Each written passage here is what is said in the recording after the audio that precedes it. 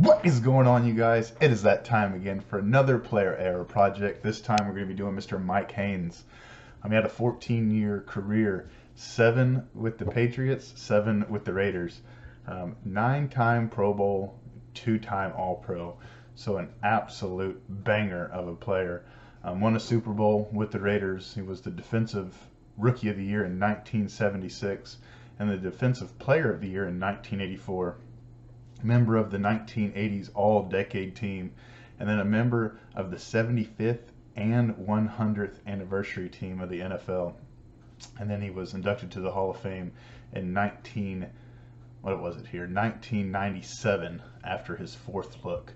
So an absolute awesome player. We'll turn it around. This is going to be kind of a different player error project, one where I've pieced it together through the years. I didn't do this all at one time. I haven't actually been able to do one of those in a while, but I'm having fun even just piecing them together when I can. So we'll turn it around and get to some cards. So I've been meaning to finish this player error project for literally 10 months. That intro you've seen was when I was stationed in Virginia Beach, and now we're in Lemoore, California. So it's been a long time coming to finish this one. So Mr. Mike Haynes, this is his rookie card. Beautiful 1977 tops. Man, I need to keep looking at the camera, not at the card. It'll get all focused and stuff. But beautiful, beautiful card. When you send him TTM or ask for a TTM autograph from him, he doesn't always add the Hall of Fame inscription. Matter of fact, it's not very often that he does. So this I have multiple rookie cards of his that are signed, and this is by far and away the best one. And you'll see the rest of them at the end of this stack. Nice second year. And I haven't seen him TTM in quite a while. It's been, I don't know, I would say 8+ months, maybe 9+ months since I've seen a return from him. That's not uncommon.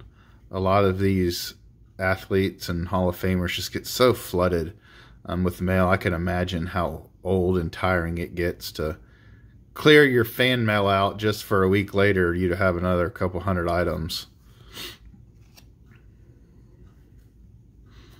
I like that one. That one's really nice.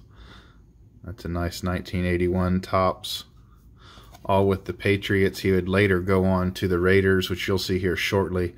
Here's one I'd love to upgrade. Nice signature and all, but you see it's streaky. It's in black. There's no Hall of Fame inscription. But hey, it's a very, very nice placeholder for now. Unlike this beaut here with the trifecta, the blue, the Hall of Fame inscription. I guess the trifecta would be the rookie card, so this isn't a trifecta, but very nice. Very nice card nonetheless. You know, I never noticed this till right now that it says NFL 100, that he was on the NFL Top 100 team when the NFL had their 100th year anniversary. Was it last year or the year before? Really, really cool. I did not know that was inscribed. And that was, I didn't say anything about that, but that's, he moved on to the Raiders here in this one.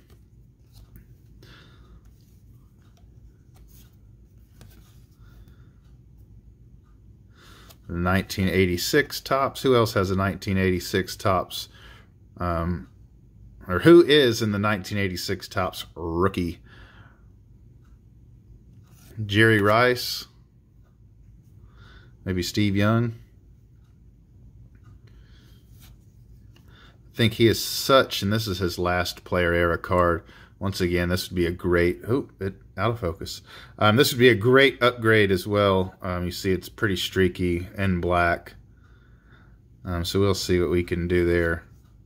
And then, you know, I love, love, love my stickers. This one's out of order. But man, these things are so cool. And then I have my official plaque.